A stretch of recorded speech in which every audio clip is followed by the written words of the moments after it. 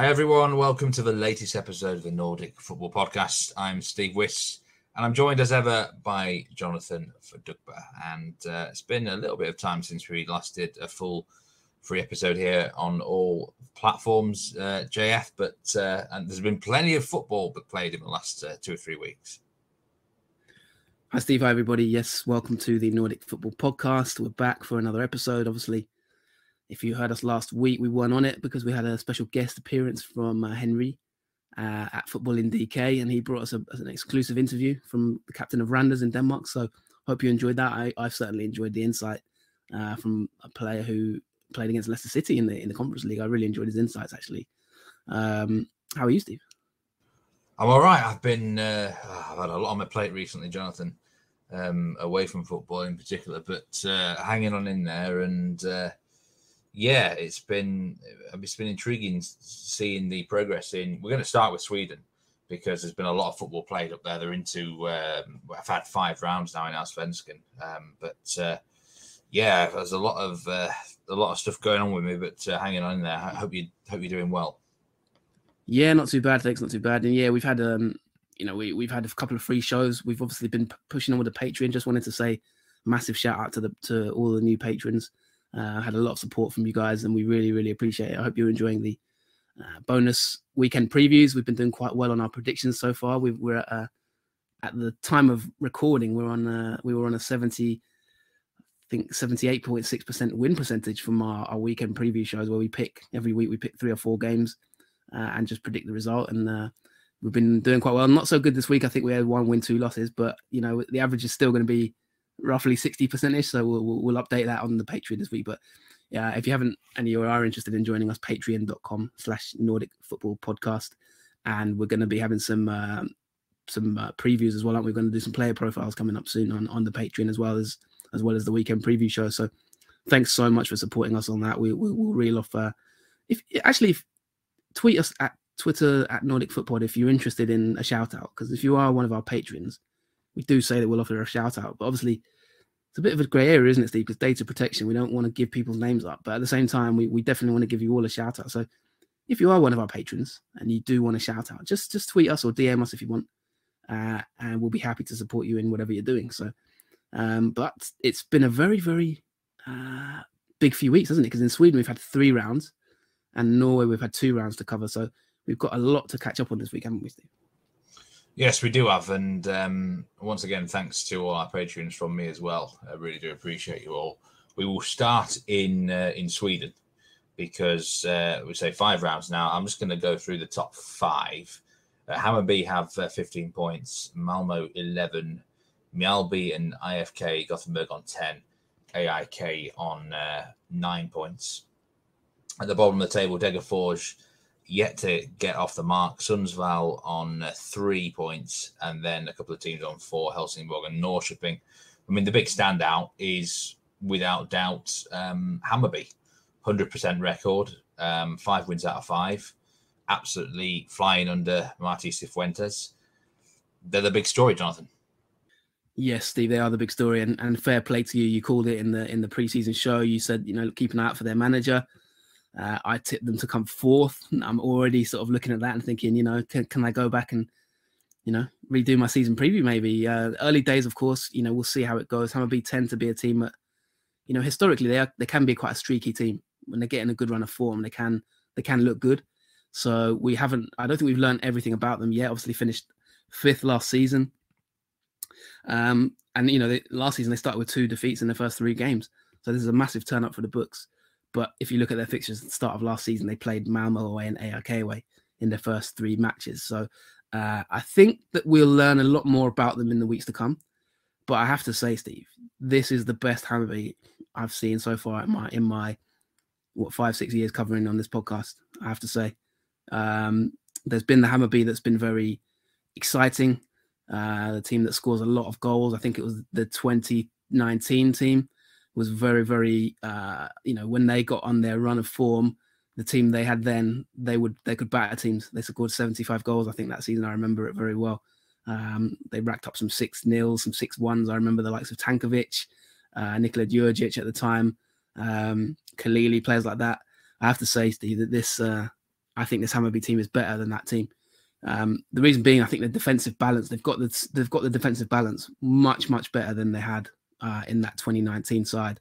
Don't forget that 2019 side, they ended up finishing third, only 1 point off the title, but in the end of, it was it went to the final day. I'm sure you'll remember it, but they fell short because they conceded 38 goals in a 30-game season.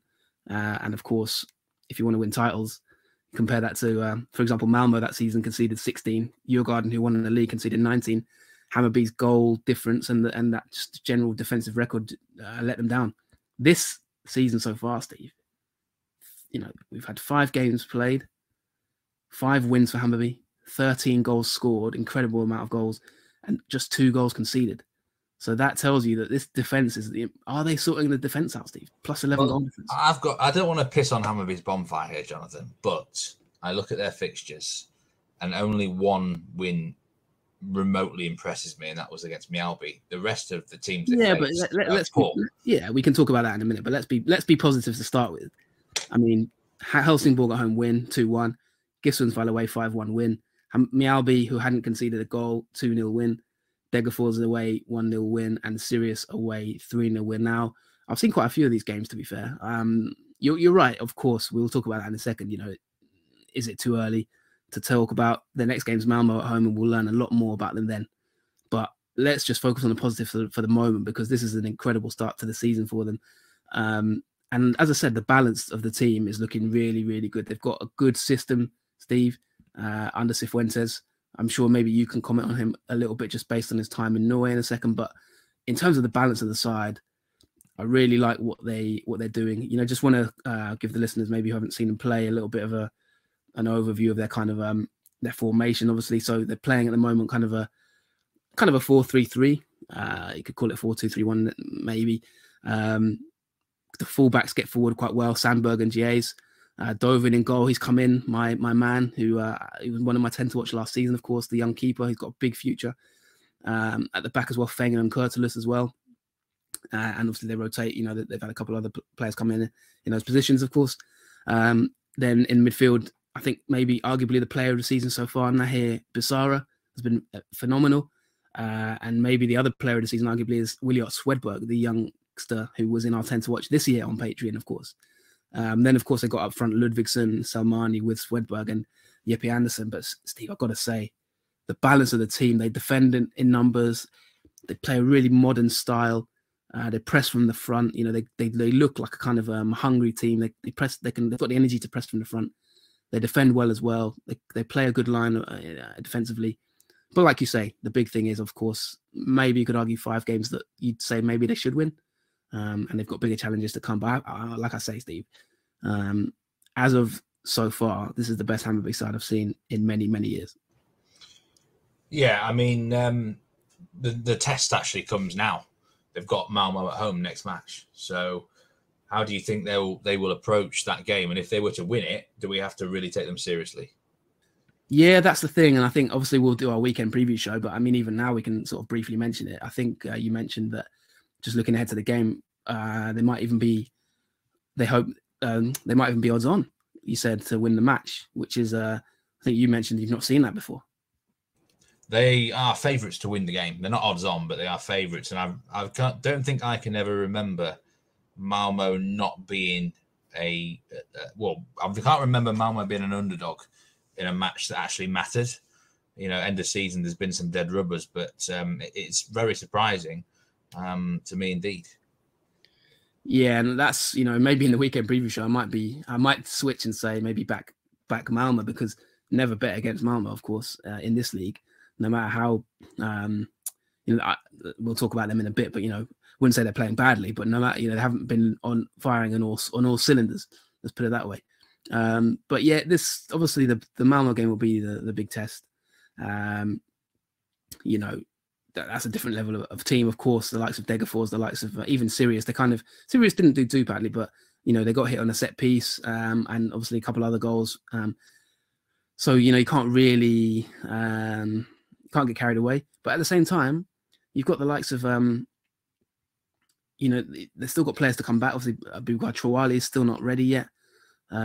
They've had, obviously, Swedberg is firing on all cylinders. He's the top goal scorer in the league at this moment in time. So, yeah, it's going to be a big game. We'll talk about Malmö in a minute, because obviously if we're going to preview the match, then we have to sort of move on to Malmö maybe. But I just wanted to say, yeah, like big congratulations to Martí Cifuentes and his team. And a few comments just before the match already getting spicy. Nahir Basara said before this game, after the game against Sirius, he said, obviously, that all the attention is now on this game coming up on next Monday. And Basara said, "Welcome to hell. We will make it hell for them at the Tele2 Arena," he said after the match against Sirius. So it's already fighting words. But Lasse Nielsen of Malmö has already replied and said, "It's absolutely not hell.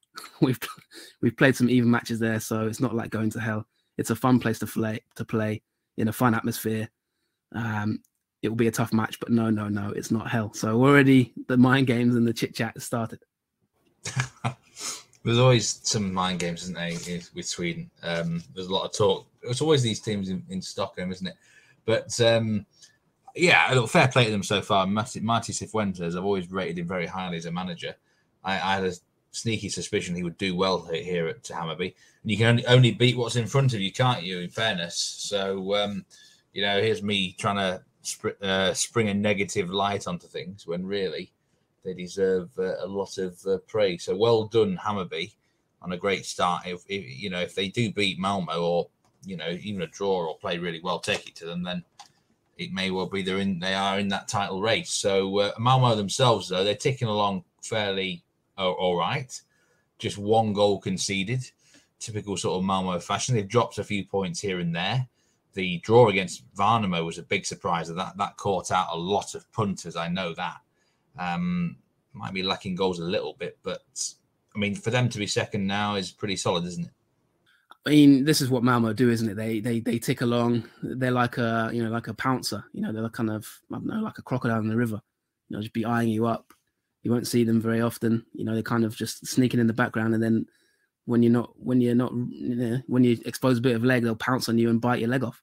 So yeah, this is what Malmö do. They haven't been amazing, I don't think, so far this season. I mean, we got a bit of flack on Twitter at Nordic Football because I said they weren't. I didn't think they were amazing against the IFK Göteborg, and a lot of people came back and threw the stats at me and all that kind of thing. Fair enough. First half, they dominated them, and it should have probably been more than one goal up. Obviously, they went in at halftime even, and then scored a goal. Christensen just after halftime penalty, but Christensen got injured, and when he went off, they didn't kill off. They didn't kill off IFK Göteborg, and I thought they could have made more of that match. And I commented saying that they weren't convincing. I know they have injuries at the moment and a few other players off form and stuff like that, but I didn't think it was that controversial to say. But obviously, a lot of Malmö fans came back and threw the stats in terms of the XG and the amount of shots they had, which, yeah, that's fair enough. But I still stand by the fact I don't think they've been that convincing so far this season, Steve. 1-0 at Kalmar. They are dominating some games, but obviously Kalmar dominated possession in that game. They got the win from Kiesa Tellin, which we talked about. Then they drew with Elfsborg, 1-1. And then obviously really strong against AIK, 3-0 win. Kiesa Tellin got 2, and Toivonen, it was really great, by the way, to see Ola Toivonen back after, I think it was 11 months out. He's really fought back well, and that was an emotional moment for Toivonen, the veteran, who helped fire them to the title, of course, 2 years ago. But yeah, that was a really poignant moment for him. But then obviously Värnamo, Steve, first ever game against Malmö in Allsvenskan. They've never played in Allsvenskan before, and they go and get a result against the champions. So that's a big disappointment for a team like Malmö. I watched that game, and to be honest, it was a deserved 0-0. I thought for Värnamo, like Malmö just didn't look like they had enough penetration to me. And yeah, I'm looking at some of the XG data against IFK. If you take the penalty away, then it's only just over 1 goal expected. Yeah, the XG against was really low, and IFK were never scoring, but sometimes they do lack a little bit of penetration, don't they, Malmö? Yeah, exactly. And as I said in the tweet, I mean, I've got, there's mitigating circumstances. They have had players out. Martin Olsen obviously missed the game against IFK. Anders Christiansen limped off. He's having his injury problems, and he went off. And once he went off, there was a bit of a dip. The youngster Hugo Larsson came on. I do like him, but he's only a teenager. Difficult for him to kind of carry the can. The Värnamo game, as I say, was a big shock. Fortunately, that week there was quite a few other shocks. Not every team. There's quite a few disappointing results from other teams. So that it didn't really register maybe in the way that you might think it would register, because obviously Helsingborg beat Elfsborg, for example. GIF beat Kalmar. So there was a few other, ARK narrowly beat Varberg boys, and obviously Norrköping drew 1-1 with Häcken, and IFK Göteborg and Djurgården drew. So pretty much everybody dropped points really except Hammarby. So it didn't really massively affect them. But yeah, Malmö are they're not necessarily firing on all cylinders. I think there are a few issues with injuries as well. Like I've said, Kiese Tellin missed the IFK game as well. So, but as I said, one thing you can't do, and even the manager, for example, the manager Milojevic, the new manager, he said in the last few weeks they haven't been at the levels he expects. So he's been critical. I think only the AIK game he was really, really complimentary about them after that. But like I say, this is the thing with Malmö, when they play those top teams like AIK, they find a way to win. So although Hammarby will be very confident, you can never write off Malmö FF. Wouldn't it be incredible if Hammarby won the league this year over Malmö, when you consider the manager swap that went on? You know what? That's a very interesting point, because there is an argument to suggest that who got the better manager out of that deal. Well, yeah, I mean, they might have almost, Hammarby might have been done a favour by Rosenborg as well, perhaps here. Who knows? 100%, and I think that'll be the we'll learn a lot on Monday. At the end of the day, I really like the way Cifuentes has got his team playing. Yes, they've had a little bit of fortune in terms of the run of fixtures, not the toughest of games, but at the end of the day, they've got a good balance, I think, and they can get clean sheets. And I think they've got players really firing on all cylinders. Don't forget they're in the Swedish Cup final as well. They've been playing well in pre-season. So it's they're looking quite good. The big question is going to be, the likes of Wyscout Swedberg, how are they going to perform against such a massive team like a Malmö FF? So I'm just looking now at the top scorer list for Allsvenskan this season, and it's Wyscout Swedberg at Hammarby with 5 goals. Incredibly, I actually left him out of my fantasy team this week because he, I didn't think he was always a guaranteed starter at the moment, but then he's come up with a brace against Sirius. But he's not even a striker, is he, Jonathan? He's more of a midfielder, I'm pretty sure. Yeah, this is an incredible story so far. The youngster, we've talked about him on the patreon.com/Nordic Football Podcast. If you want to get our 10 to watch, he's the one that we've revealed on Twitter. He's one of those 10. Obviously, there's scouts all over him at the moment watching him. And yeah, only 18 years old, Steve, and he's the top scorer in the league. 5 games, 5 goals. He's not even played 100% of the minutes in those games. But he's come up with a goal, and he's come up with he's averaging a goal every game, 5 and 5, and he's looked really, really good. And I'll tell you what, Steve, that I went on the Scouted Football podcast. By the way, anyone who listens to Scouted Football, they're quite a big, reputable organization.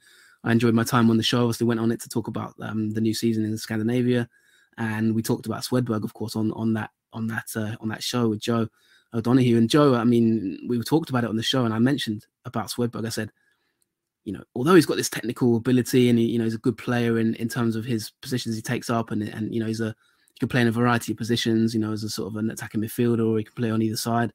Could even argue he could play as a forward, but Salmani's kind of occupying that role. The one thing about Swedberg that's been really impressive, Steve, as I mentioned on that Scouted Football podcast, he's got a bit of a poacher's instinct, actually. He's not just a sort of technical midfielder like you'd imagine, like in for example, Bodø Glimt team, that kind of technical profile where he's good on the ball, he can beat a man.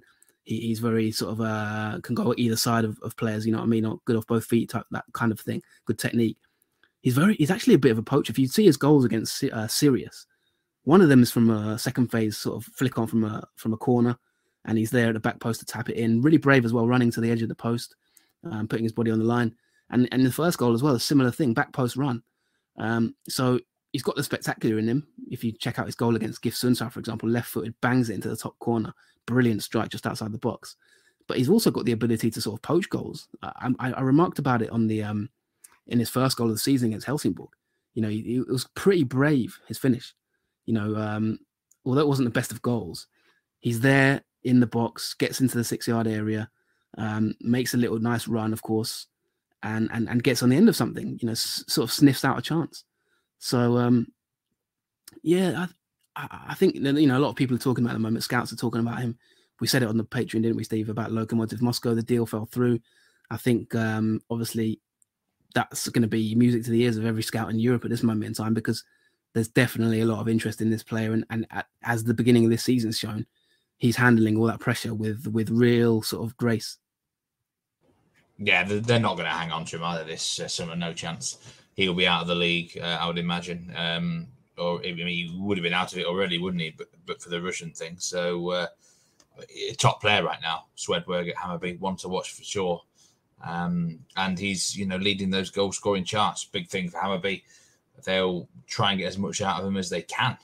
Get themselves well clear at midway point of the season, eh? But yeah, definitely. You're definitely crushing the dreams of Hammarby fans, aren't you? That's the first one he said. That's what he said. Their run's no big deal. Now you're saying they're definitely going to lose their star man. I hope if you're a Badgian fan listening to this, don't listen too much. Just don't get too disappointed, because everything's rosy right now for you guys. So, but yeah, I mean, at the end of the day, you are right. It'll be tough to keep him, but that is. I know. You would think I'm like an A core or Diff fan, wouldn't you? Yeah, definitely talking him down. I would have. Talking to Stockholm, there was a derby, first one of the season. AIK beat Diff 1-0. As usual, it's like watching a horror show, isn't it? With Diff involved in these, the ghost appears, and unfortunately for them, it's not Casper the Friendly Ghost, is it? They just have a knack of losing these fixtures. And AIK, they've had 3 home matches and won all 3 1-0. The same problems away from home, but the Friends Arena, it's an absolute fortress, isn't it? 1-0 win for AIK. I watched quite most of this game, actually, and it went just as I expected, really. Yeah, I mean, I'm interested to get your own personal thoughts on the game, how it went and everything. But funnily enough, Steve, I mean, this is a bit of a random tangent, but I was at a game this evening in non-league, and I put out a little tweet, just sort of a picture, and a good friend of the pod who actually follows this podcast, I believe, his name's Nathan. He DM'd me and said I'm at the game as well, and so we met up with each other. And first time I've ever met him. Obviously, sometimes you get to meet people from Twitter, which was nice. And he said to me, he actually was at the game. He was at AIK Djurgården because he's Kenyan and he knows Otieno. I hope he doesn't mind me dropping that in this conversation, but he said to me he went out there and I saw his tweets from the game. I said, I thought you were in Sweden. And he's like, yeah, he just returned, and he was telling me, the atmosphere. It's the first time he's been to a Stockholm derby, and he was raving about it himself. So it just sums it up. He said it was incredible atmosphere, incredible to be at a Stockholm derby, and like you said, Steve, for those of us listening, I mean, I said it on the weekend betting preview on Patreon. I said if you could bet on there to be flares and the game to be stopped at some point, then put your house on it. And lo and behold, halfway through the match, massive sort of black smoke when plumes came through the air, and they had to sort of stop the game for a bit to let them clear up. But yeah, so a 1-0 win, obviously, you get the usual fanfare. It's a game I really, really want to go to. The tifos looked incredible as usual. Of course, Steve, we can't we can't take for granted fans back in the stadiums. We're now sort of really starting to get full stadiums again, which is wonderful to see. And as you said, the ghost carried on. Djurgården just can't seem to get their heads into these matches for some reason, and they lost it 1-0. I mean, what was your perspective on the match, Steve? Well, I kind of called it in a way, didn't I? I said, 1-0 AIK, probably yellow cards, maybe a red. That was about the only thing I got wrong. But to be honest, I think it probably should have been a draw. Diff might even argue they shaded the match in terms of chances. But there's always a bad mistake that they seem to make in these games. And I think for me, the goalkeeper didn't do very well for the goal, which Stefanelli... was a cross came in and Stefanelli headed it home, and the keeper basically it was a little bit walkabout, really. And his name is Zetterstrom, I do believe. And I'd seen this coming. I think I said on one of the previous episodes that I don't like I don't like him on crosses at all. I think he's a good shot stopper and reflexes and things like that, but I do not like him from crosses. And it cost them here, really, that goal. And then, AIK did what they had to do to win the match, and Djurgården too many key players freed in these derbies. For me, it was quite a feisty one. Defenses were generally on top, and like I say, the AIK just seem to want it more sometimes in these matches. I think they're really good in the derbies. Stefanelli, you said he probably would score, and lo and behold, he pops up. It's quite a mental thing, isn't it? These sort of games, and they'll be delighted with the 3 points. And Djurgården at the moment, Djurgården are a little bit flattering to deceive, in my opinion. Yeah, massively. And after the game, there was a little bit of beef actually, and we do probably surprise.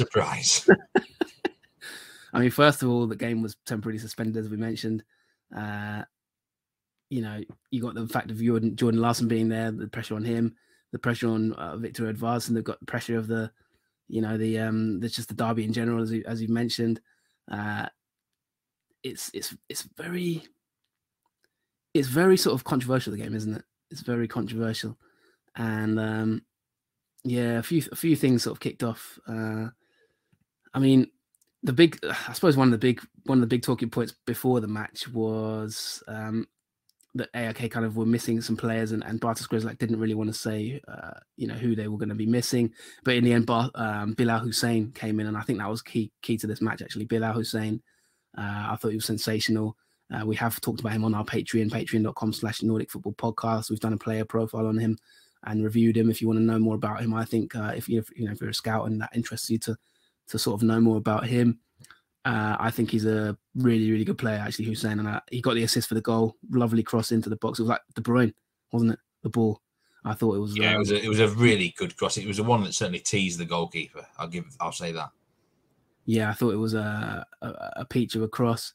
And just having him back, he's been injured for the first few games of this season. And, to have him back, I think he really showed his ability in this game. He was still a little bit, not 100% fit, I don't think. But after the game, Alexander Milosevic, the defender, came back and said he lifted them. He said he's one of Allsvenskan's best players. He said he's a top player. I really like playing with him. He finds me in pockets. And even Stefanelli praised him as well. So there's a real sense that Bilal Hussein coming back into the team will add a lot. But yeah, Stefanelli, is another talking point. He seems to pop up in these derbies. You always get sort of sometimes you get, don't you? If you get that player. I mean, Anthony Elanga, maybe Manchester United against Leeds. Divock Origi against Everton. Yeah, well, yeah, you could. Yeah, exactly. Stefanelli is definitely the Origi of AIK because he popped up with a goal, and he seems to do it in these derbies. He's got winners in previous games in the last few years, and he's done it again. The other talking point, Steve, I just wanted to mention is Victor Edvardsson. Now, I know you've got him in your fantasy team. What do you think of him? He delivered for me week 1, didn't he? But he hasn't done much since. But I'm hoping they've got a double game week coming up. So I'm hoping he can fill his boots against 2 shit teams. Well, I'll tell you one thing, Steve. There's been a bit of controversy about him because I mentioned to you beef, and this seems to happen in Sweden where you don't get this in the Premier League where people will just openly call out other players. It's all very nice, isn't it, in the Premier League? It's very, as I mentioned to you, the comment there from Basara about welcome to hell and the back comments from the Malmö players. The same thing happened in the AIK derby. Now, Victor Edvardsson's been talking quite a lot since he's moved to Djurgården. Obviously, a big move. He turned down. I think he mentioned that he turned down. I think he had said he turned down AIK or something like that. And just generally, he's been talking a fair bit. I think he said that the defenders of AIK are quite slow and sluggish, and I think he specifically called out Mikael Lustig. So there was a lot of controversy after the win. Obviously, they celebrated kind of thing in his. They tried to celebrate at him, and it just got very, very. It got a bit ugly, mate. Victor Edvardsson didn't like it. He said that he found it cowardly and disgusting. He said that to celebrate, and because basically they celebrated, and that what it's like. Obviously in derbies, you rub it in a little bit.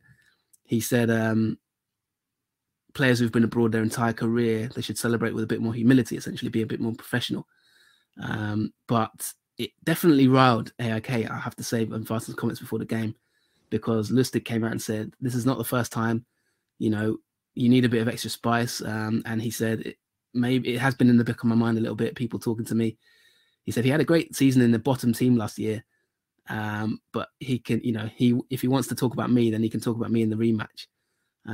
And a comment from, I'm just going to read out a comment from Milosevic, Steve. He said after the game, and I think you'll quite like this comment. He said, "It's okay." He said, I'll comment on Edvardsen, by the way. He said, "Sometimes it is difficult for some players. You become the king of the village, but a farmer in the capital." Now, I don't know what you think of those comments, Steve, but essentially saying about Edvardsen that, he was king of Degerfors. He had this big reputation, scored all those goals last season, but he's come into Djurgården now, and he's described him as "quote unquote" a farmer in the capital. So, real bit of bad blood there, a bit of beef, and obviously, personally, I love it. I think I love that sort of thing. I don't think you get enough of it in the Premier League these days, but I know some people might not like it. But it definitely kicked off, and there was a lot of chit chat between the two teams. I think if you're going to talk the talk, you've got to walk the walk, haven't you? And look, he has. I don't think he's been played that badly in 5 games, but it's been disappointing that he couldn't. They didn't score against Malmö and they didn't score against AIK, and it seems against 2 robust defenses that he hasn't made much of an impact, and you would have expected him to be that difference maker for them. So, look, at the end of the day, I think they're fully entitled to comment on him. If he's going to say stuff before the games, you do rub it in a bit, don't you? Simple as that. With AIK, interesting side. I actually think if they can sort their away form out, they can title challenge. They'll win most of their matches at home. They won't drop many points here, but away from home, the same as last season, they seem useless at times. They're like a completely different side. So I think if they can sort their away form out, though, there's a real resolve in that AIK squad. I quite like them. Yeah, definitely. These derbies always have that emotion, and I think AIK are a little bit under the radar because of that beating they took from Malmö. But yeah, as I say, I think with Edvardsen, he's come with that sort of big price tag, relatively speaking. He had a lot of interest from a lot of clubs and turned down some big clubs to come to Djurgården. Been a lot of talk, and he's done a lot of interviews as well. And I think it'd be interesting to see how he reacts to this, because there's going to be this is not Degerfors, this is Djurgården. There's going to be a lot more pressure this season on him. Started well, but I've seen a lot of him in interviews at the moment. I think that's been picked up on by the AIK players here, and obviously he called out Lustig before the match. He called them out after the game, saying that they've been celebrating too much, and they've given a little bit back to him. So yeah, I'm sure the return leg's going to be very, very tasty. Yeah, we'll talk about the bottom of the table in a minute, but first, I just want to give a little bit of love to IFK Gothenburg. Actually, they're in 4th place. They've just lost to Malmö, which is no disgrace away from home. You tweeted something from the NFP account on the match before Diff, and about the fans and the great atmosphere that was going on before the game. There was a rendition of this song they sing before a match kicked off at Gamla Ullevi, and I've got to say, it really, I really enjoyed watching that, Jonathan. It was a great clip, and the whole stadium was in complete unison. And they've had a good start to the season, haven't they? Let's be honest. I say no disgrace losing to Malmö, but they seem more optimistic times at IFK at the moment. They've been okay. I think they've dealt with the games they've played well. I think if you look at the underlying data, I'm not massively convinced. I think as it stands at the moment, according to our partners Wyscout, I think they're 6th bottom of the league in terms of XG. I think they've the 10th in XG, which is I think 5.22 goals expected, 6 scored. So they very much rely on Marcus Berg. I think the one thing I'd say, which I definitely agree with you, there's a positive atmosphere at the moment, and long may that obviously continue. I think they've had a few seasons where they've been really not settled. And I think this season, I think they've said it in the season preview, the team's slightly more settled. I get a more feeling that who's going to start, relatively settled team and relatively comfortable team. There's not too many, the balance is not too bad. They've got a lot of veterans as they usually do. They've got a lot of youth as they usually do, but the balance isn't too bad. They haven't got too many hangers on. So I think that tighter squad is benefiting them. As you say, 10 points, they're doing quite well so far, and they've had some tough games. Let's be clear. Malmö away, Diff at home, Häcken away. Obviously, they won the derby. Those are tough matches. Obviously, they started with Värnamo and they got a win, but Värnamo, to be fair to them, have been quite good. So, I think there's positive signs for EF Core. the next game's Kalmar home, AIK away, Varberg at home, Elfsborg away. And I think those 4 games, we'll learn a lot about them. The likes of Kalmar, can they get past a team like Varberg, who are a bit difficult? AIK away is a tough match. We'll learn a lot more about them, I think, in the next few weeks, because I'm not too sure what to say about them in terms of can they genuinely stay in that top tier of the league. But yeah, very, very good start at the moment. And like you say, the unity and that performance before the Djurgården game was quite emotional, wasn't it? It was it had me wanting to get on a plane immediately and go home back to Stockholm, back to Gothenburg. So yeah, it's good vibes at the moment. It was very emotional, I must say. I enjoyed that. I really like that about IFKG. The fans really get behind them. I'll give them that. And I noticed it end of last season as well. There were some matches where I think that home crowd really got them home towards the end of the season. So just before we finish the Swedish section, down at the bottom there, Helsingborg on 4 points, Sundsvall 3, Degerfors no points on the board at the moment. 2 goals scored, 10 conceded. Not good for them, Jonathan. The first match at Djurgården, I thought they played okay. I didn't expect them to be on no points now, but quite simply, what is going wrong for Degerfors? I think they've been horrendous. I think so far they've been the worst team in the league for me. Just balance is all wrong. 2 goals scored, 10 conceded. Some games have been tight, but I just think they're very open. They are, I'd probably argue, comfortably the worst team I've seen so far in the league. So I'm not surprised that the points they've got 0 points, kind of reflected in the performances. I caught the Värnamo game. Värnamo I thought were a lot better than them in every area. Värnamo won 2-0, and to be fair to Värnamo, they're looking quite good as well. By the way, they haven't lost at home yet. Drew 0-0 with Sirius, drew 0-0 with Malmö, and obviously beat Degerfors at home. So that's big. And they're only 2 away games: IFK away, Elfsborg away. Those are tough games. Lost 4-1 and 2-1, but even the Elfsborg game, it was quite tight till sort of towards the end of the match. The final third of the game, really, the substitutes. Ida Gudjonsson's son, by the way, came on and scored 2 goals. But yeah, I'm worried about Degerfors. I'll be honest. I just think that 3-4-3 shape is so open at the moment. Maybe they could turn it around, because going forward, they do try and threaten. Don't get me wrong; they're not a defensive side. They do try and offer something, but they're just so open in the games I've seen so far. And I thought against Kalmar they weren't too bad, but by the time they kind of sorted themselves out, they were already 1-0 down. Oliver Berg got a goal in the 6th minute, and then obviously they've had some tough. To be fair to them, you mentioned Hammarby. Degerfors are almost the opposite. They've had tough games: Djurgården away, Häcken at home, Kalmar away, who they were playing quite well. I think Kalmar have been all right. Hammarby at home, of course, you don't want to be playing them. And then Värnamo, like I say, that they're kind of they're high, aren't they? Because this is the first ever season in Allsvenskan. You probably, that sort of promoted side, you don't want to play them too early, do you? You want them mid-season when they've had a few defeats and the confidence is down. So they have had a tough run of games.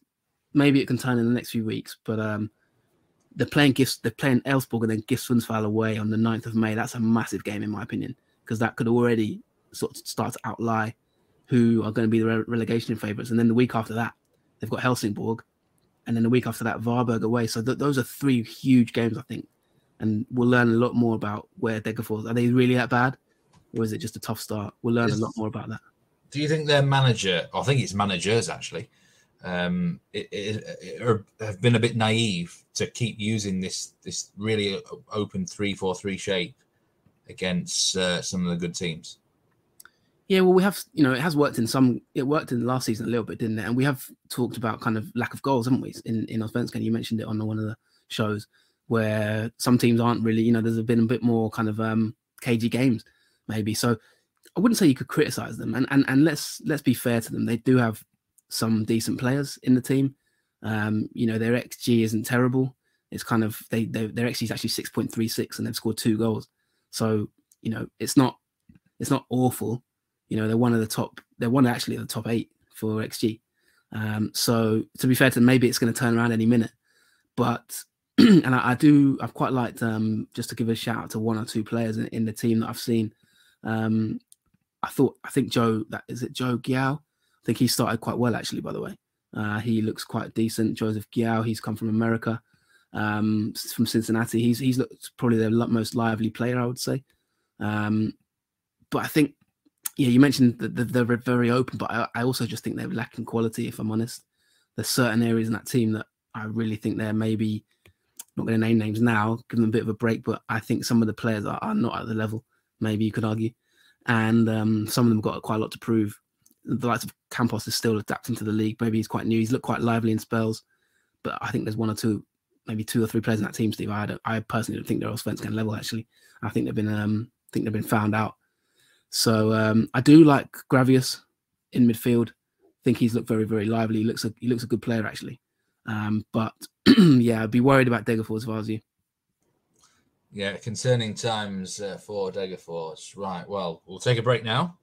And after the interval, Norwegian matters are going to be discussed. So join us in a little bit.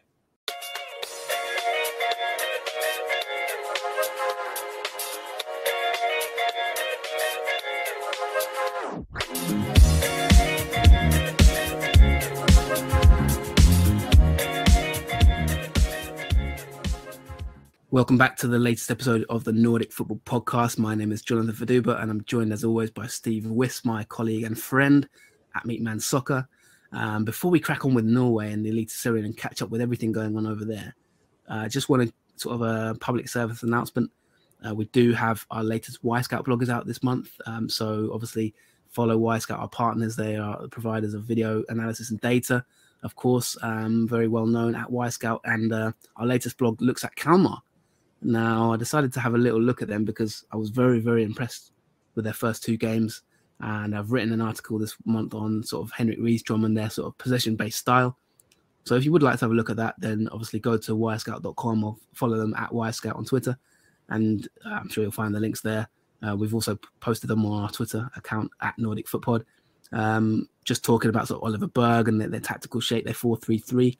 So if you're a Kalmar fan, I know it got a lot of good feedback on social media anyway. A lot of Kalmar fans, even the official account, tweeted it. And I believe Henrik Rydström even might have read it, according to reports. So, yeah, hopefully you'll enjoy that. But I just wanted to give a plug for that. If you haven't seen it yet, you might enjoy that reading. I think you've kind of cursed them, Jonathan, since this article. They've lost 2 games since it got published, I think. Yeah. They're down in 11th place now, Kalmar. And they've got the Minnows Värnamo just a point behind them. So they've got to up themselves because, you know, you maybe would expect a little bit more from Kalmar. Värnamo in 12th, by the way. Fair dues for them. I mean, I know they're a pretty small side, aren't they? Yeah, I've got to give a massive shout out to Värnamo before we crack on with Norway, because although, Kalmar, I mean, although they've had a few decent poor results in recent matches, they're still second best in the league for ball possession. 57.1% possession average. That is incredible for Allsvenskan, I think. Better than Malmö, better than Djurgården, better than Hammarby. So Norrköping actually top of the league for possession so far. But yes, and obviously they played each other, didn't they? Norrköping got the win. But yeah, Kalmar doing very well. But Värnamo, yeah, got to give them a little bit of a shout out before we move on to part 2. They've done really well. I watched the game against Degerfors, and I have to say I totally wrote them off at the start of this season. But they've shown me that they have something about them at Värnamo, and definitely got to give them a shout. 5 games played, 1 win, 2 draws, 2 defeats. Obviously, they've got a point against Malmö, huge result that. Very tight ground, Steve. Very sort of tight atmosphere. I think they will be a tough place to go. Sort of like a Burnley maybe of the Premier League. I think they're not necessarily in playing style. They've got some exciting sort of Brazilians. They've got a few decent players in that team. Antonsson, of course, formerly of Halmstad last season. He got a goal against Degerfors in a 2-0 win, and Oscar Johansson. They weren't even that bad against Elfsborg, and even though it was 4-1, they weren't terrible. And even though EF Corway, they gave it a good go. But they've got a little bit of talent in that Värnamo side. So, I mean, they've got a lot of tough upcoming games. I still think they're going to struggle. But, yeah, just a shout out to Värnamo because they've definitely started the season on a positive way. Yeah, well done to Värnamo. If they keep that up, then they'll be en route to survive in the league, and that'd be no mean feat for a club of their structure. Definitely. Now let's move on to the Eliteserien. We are going to talk about fantasy a little bit, maybe in a future show. But in terms of the league, I don't know if you've got the league table, but I know that in Sweden I'm doing very well in fantasy at the moment. I'm 6th in the UK, 12th in the Nordic League, which I'm happy about. At the moment, Sixten Enqvist is top of the Nordic Football Podcast League. Jimmy Schlichting is second place. So the race is on there. I'm top 10. Who knows? Top 12. Sorry. Let's see if I can push into the top 10. But over in Norway, Steve, we've had a couple of rounds, haven't we? Because there was a whole round in one day, most recently, wasn't there? I don't blame you for singing while you're winning, Jonathan. Here with your fantasy, you're doing a lot better. Well done to your start in Sweden. The less said about my Eliteserien fantasy performance, the best. I think I'm not even I'm not even inside the top 15,000 in Norway. Wow. I do better in the Swedish fantasy, mate. I don't know why, but that is incredible. I've struggled mightily in the Eliteserien fantasy the last 2 years. But I had a shocking round. Although there's still a midweek round, isn't there? We've still got a couple more games. There is, yeah. But yeah, just to recap, obviously we've had 2 rounds since our last free show. So I'm just going to recap all the results so everyone's up to date. We had on the 18th of April, we had Arlesund 2, Tromsø 2, Haugesund 0, Strømsgodset 1, Jerv 1, Christiansen 0, HamKam 3, Sandefjord 0, Molde 1, Lillestrøm 2, Odd 2, Viking 1, Sarpsborg 1, Rosenborg 1, and Bodø Glimt 5, Vålerenga 1. We haven't even talked about Glimt against Roma yet, but I know you probably don't want to speak about that.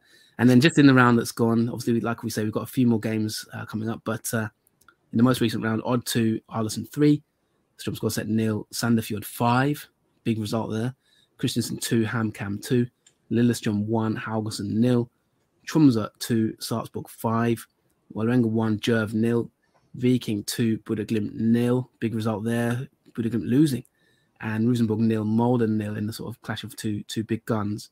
In terms of the weekend preview show, Steve, you had a big win this week. You had Christiansen, HamKam over 2.5 goals. Well done to you there. Obviously, our Patreon show, patreon.com/Nordic Football Podcast. You can grab our predictions for that. But what have been your impressions of the last 2 rounds so far? There's a lot of random shit going on in Norway, actually. I think it's become quite a difficult league to predict at the minute. There's only a couple of teams that have avoided defeat. That's Rosenborg, who've had 3 out of 4 draws, and Lillestrøm. But everyone else has lost at least once. There's a lot of random stuff going on. I mean, I was playing cricket on Saturday, and I've got to be honest, I nearly spat my sausage roll out in surprise when I saw the Godset result. 5-0 to Sandefjord. I still haven't actually caught up with that game yet, or the Arlesund win against Odd on the same day. I saw those outcomes, and I was like, what on earth is going on? And, you know, even on Sunday, Sarpsborg beat Tromsø 5-2 away. Some of the XGs for these matches, by the way, are very different to what the scoreline would suggest. So I think there's been quite a lot of matches that are rather not unjust results, but there's been honestly, there's some very strange, some strange shit going down, as they would say, Jonathan. I can't make head or tail of certain things right now. Well, one of the biggest things, as you say, some crazy stuff going on. Lillestrøm top of the league. I mean, I know you've praised them in recent seasons, but you look at the top 3 there. Lillestrøm first, 10 points. Viking second, 9 points. And then you've got Champions Glimt third and 7th, joint with Sarpsborg, of all teams. Molde and Arlesund as well, all on 7 points. I mean, that is quite a quite a league table. I know it's early days, 4 games played, but let's start with that Viking Glimt surprise defeat. What has gone on here? And I know this is your chance to sort of talk about the Roma game as well, if you'd like, and just have a quick mention for that. But what's going on Viking? Because that's a big surprise. Yeah, that is a big surprise for me, because usually Bodø Glimt, they've had the wood over Viking over the last 2 or 3 years. Viking usually lose that game like 3-2 or 3-1 or something. To actually keep a clean sheet against Bodø Glimt is very, very rare domestically. There was a match last season, I think it was Rosenborg 0, Glimt 0, towards the end of the year, where it was on a very frozen pitch at Lerkendal, and you could understand it. But I can hardly think of another time where Bodø Glimt didn't score a goal domestically. It just hasn't happened under Kjetil Knutsen often. But Viking, they played each other just 3 days before in the Cup, actually. The Norwegian Cup final is this weekend. Molde against Bodø Glimt, what a tasty affair that's going to be. But Glimt beat Viking 2-1 in the semi-final. And I think Viking kind of learned their lesson from that, and they changed formation for the league match. They looked a lot more solid defensively. But I said, didn't I, in the preview show, at some point, Bodø Glimt, these matches are going to catch up with them. And there was always going to be a game where they kind of fell flat, and this was the one. And this is the result of a culmination of these European ties, cup semis and quarters, things like that. There's no doubt about it that eventually it was going to catch up with them, and they'll be pleased to have a whole week of rest now ahead of this cup final, and I think they can probably kick on after that. But Viking got stuck in. The match got a bit feisty. There was one particular unsavoury incident involving Ulrik Saltnes, the Glimt captain, where he kneed Kevin Cabran in the back. He might get suspended for that retrospectively even for the cup final.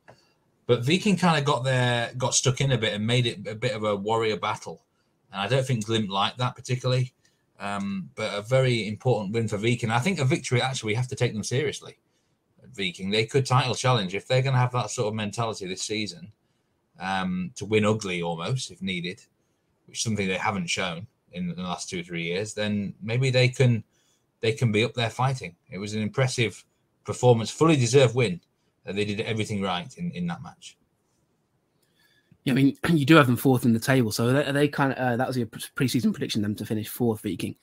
Are they sort of doing even better than you expected, or is this kind of par for the course so far? I mean, you just mentioned there they could even challenge for the title potentially. Yeah, they are doing better than I expected. They lost against Odd, but I think really they deserve something out of that match.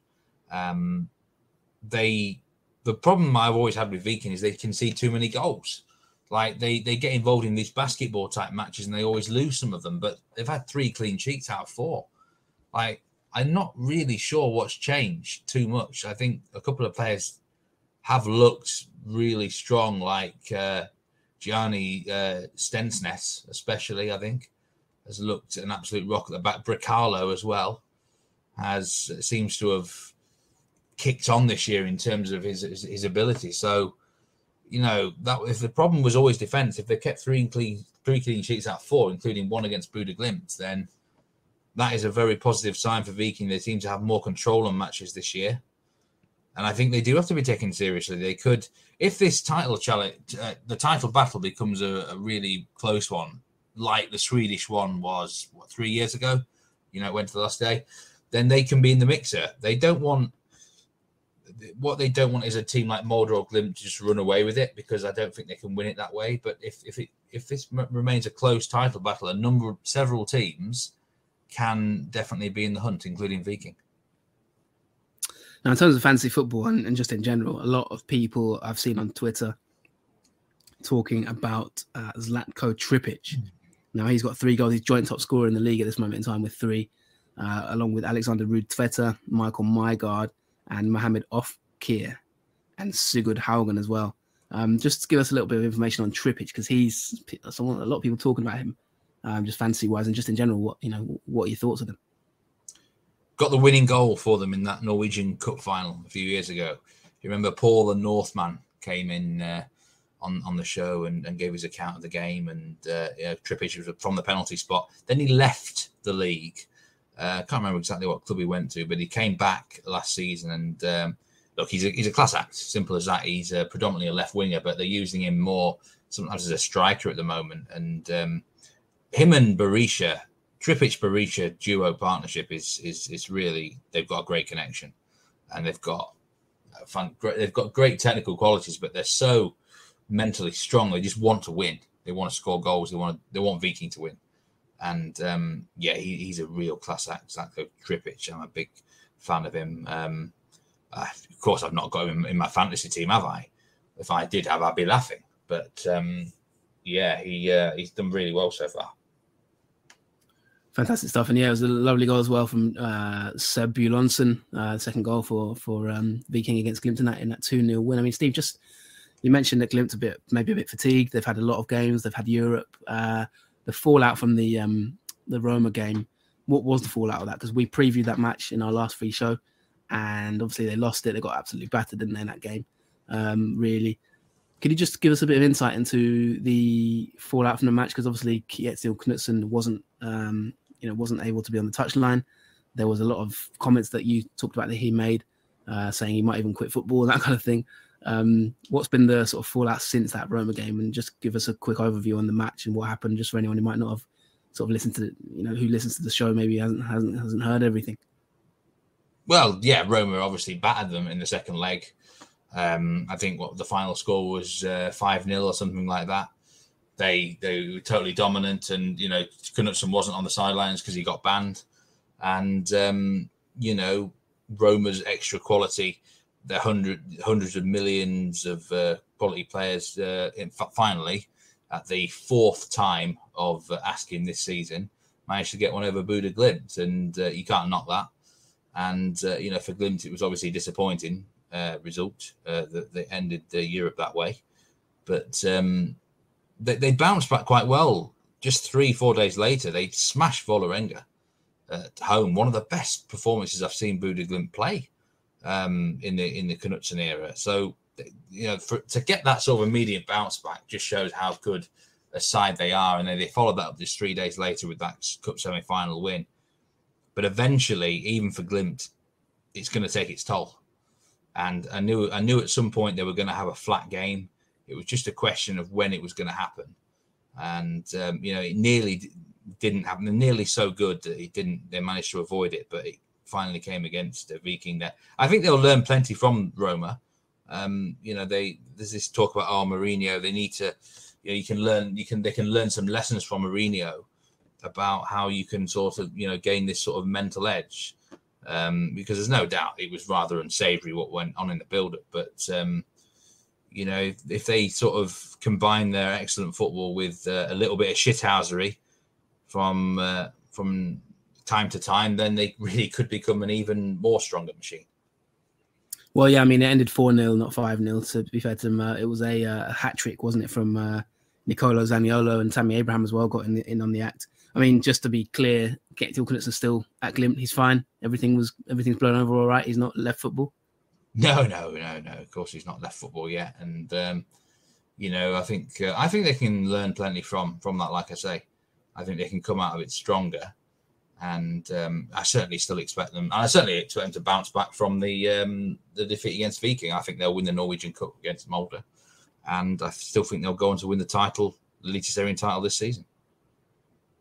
Fantastic stuff. Let's move on to who else do you want to talk about? Let's have a little look. You've sort of pointed, it was a fairly obvious one to talk about next at the bottom. I mean, we talked about Lillestrøm, haven't we? I don't know if you want to talk about them a bit more, but Haugesund, 0 points. They're the Degerfors of Norway. Yeah, I actually felt a little bit sorry for them on Saturday. Sunday even. I betted on Lillestrøm to beat them. I thought Lillestrøm would win easily, but actually Haugesund should have won this game. They were the better team. There was 2 incredible saves from Mads Christiansen, the Lillestrøm keeper. One of them was insane reflexes. I've talked about him before. Did a Wyscout blog on him even, but he really looked first class in that match. That's when you need a goalkeeper to step up for you. He totally did it for Lillestrøm in that game. I mean, for Haugesund, I always have this saying in football: bad things happen to bad teams. And I'm starting to think they're this bad team because they're finding ways to lose games of football now. Like the first 2 matches, they were really just awful. They outplayed and conceded way too many chances. They've now lost 2 matches 1-0 due to a couple of late goals. And that, for me, that is not a good sign. You don't want to get in the habit of losing matches late by the odd goal, do you? At least don't, at least avoid defeat. And it must be a difficult place to be in Haugesund right now. It was a better performance against Lillestrøm. If they can back that up in the next fixture, then, maybe they can get some points. But, nothing on the board right now. They've not got a very big squad. They're missing Martin Samuelsson to injury. They need him back as soon as possible. There's not a lot of positives with Haugesund right now. I mean, I did say start the pre-season podcast, it was going to be a difficult year. It might be even more difficult than I originally anticipated. Yeah, they've always sort of hovered around mid-table, haven't they? Lower mid-table. They've never really looked really that bad, but this is a horrendous start, like you've said. Only 2 goals scored as well in 4 matches. Christensen as well, my boys are second, 1 point. We can maybe talk about them another time. But is there any other teams that you'd say after 4 matches have either surprised you in how good they look? I mean, you've mentioned Viking, of course, but are there any other teams that have surprised you in how good they look? Or conversely, in how bad they look besides Haugesund and Viking? Well, I'm a little bit concerned for Christensen as well, although that match against HamKam, I will just talk about that game. It was a great 2-2 draw, really good advertisement for Norwegian football, actually. Both teams really went for it. I think it was a deserved draw. HamKam scored a late equaliser, but they were worthy of a point. It was good attacking football on show, and I've seen some positives from Christensen. I think they can start to bounce back again soon if they keep playing like that. But I tell you who I am worried for, Jonathan, that's Strømsgodset. Now, I said in one of our Patreon shows that Haugesund Strømsgodset, which Godset won 1-0, was one of the worst games of football I've seen in Eliteserien for quite some time. It just looked a game between 2 extremely poor teams, and it's kind of that may well be how it is. I mean, Godset have lost 5-0 at home to Sandefjord. Now, I can't comment on this game yet because I've not seen it. I was on the cricket field when this was occurring, but I can't believe that. Like, you can't lose. You can't be losing at home to Sandefjord, let alone losing 5-0. Someone replied to me, I think it was Tom Dent replied to me on Twitter that it could have been 8 if Sandefjord had take their chances. But look, by the sounds of it, Godset did have opportunities in this game as well. But I'm concerned for them. Yeah, they finished last season badly. The one win they've had this term is against a Haugesund side who are awful as well. It could be a poor year for Strømsgodset at this rate. Yeah, I mean, that's an absolute beating. I saw your tweet about it, and concerning times for Godset. I remember you saying in pre-season that you maybe thought they would have a slightly better season than you'd predicted the year before. You got them in 10th, but that is an alarming beat. I mean, let's have a bit of positivity for the team that beat them, though. What are your thoughts on that? I mean, that fair play to Sandefjord off key with that trick. On paper they're not a good side. They should be right down there. I think I've got a feeling there's some very good coaching going on at Sandefjord by this dual management team, because last season they definitely punched above their weight. Usually second season syndrome hit, and it still might do. But I mean, they've had 2 good away wins. All right, they've only beaten Godset and Haugesund, but still 8 goals in those 2 games is impressive. They've also faced Bodø Glimt at home and only just got beaten. And, against HamKam, they lost, but they created chances. Interesting side. I think a lot of people underrate them, including myself, probably. They look sort of side of, on the day, they're really dangerous on the counter-attack and can cause problems. So they've definitely been one of the sides that have impressed me more than I expected. And, fair play to all the newly promoted teams as well. I did say I think Ålesund are going to be better this time. And, HamKam, I thought would start pretty strong. But Jerv have 2 wins on the board, which I didn't expect. And then they nearly got a result at Vålerenga, only just lost 1-0. So there's definitely been a bit of promotion bounce from all 3 that have come up. Yeah, definitely. And, I know you mentioned, you kind of... you did have Jerv to be bottom, Sandefjord second bottom. So let's see how that goes. Obviously, early days, only 4 games played. Before we wrap up, Steve, just give us a few players who've impressed you, because as I mentioned, they're off key with a hat-trick. We've talked about Trippic a little bit. Is there anyone else who's sort of stood out to you in these early rounds of the season? Yeah, I quite liked what I saw from Akor Adams at Lillestrøm. He changed the game against HamKam in week 1. He bagged a goal against Jerv, and I think he started the other 2 matches quite well. It's interesting, the guy he replaced in the 11, Frid Johnson, has actually come on and scored the last 2 winners for Lillestrøm, though. So it's kind of worked out with Akor Adams, who was signing from Sogndal in Obos, and then has come into the side, done well, and Frid Johnson comes on as a sub and scores goals, but they're kind of battling for the same position. So I don't know whether they can both transpire in the same 11 as one another. I'll be interested to see if we can fit them into the same team.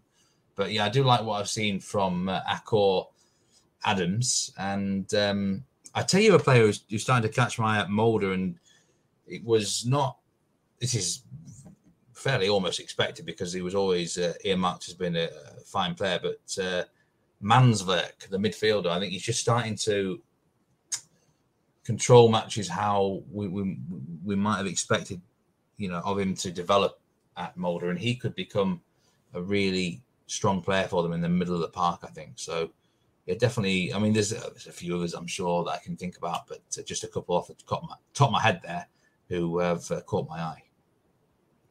Yeah, and just to wrap it up, we will leave it there. But just to give a bit of an insight for anyone maybe who likes to know about the players and that kind of thing, top of the XG so far is Moses Ebi. He's got 2.5 XG. He hasn't scored. He hasn't scored, has he? He hasn't scored yet. 2.57 expected goals though. Tobias Lauritsen, 2.24 XG, second with 2 goals. Another player who hasn't scored, John Olav Norheim from Jerv, 2.22 XG, no goals. What? And then you got Zlatko Tripic, 2.21 XG, 3 goals. And fifth, Vidar Kjartansson at Vålerenga, 32 years old, 2.21 XG, 2 goals. So that's your top. Norheim has actually scored an own goal, by the way. With an own goal? Yeah. Right. Scored an own goal. Where on earth? He must have had a couple of big... I can't remember him having chances, but...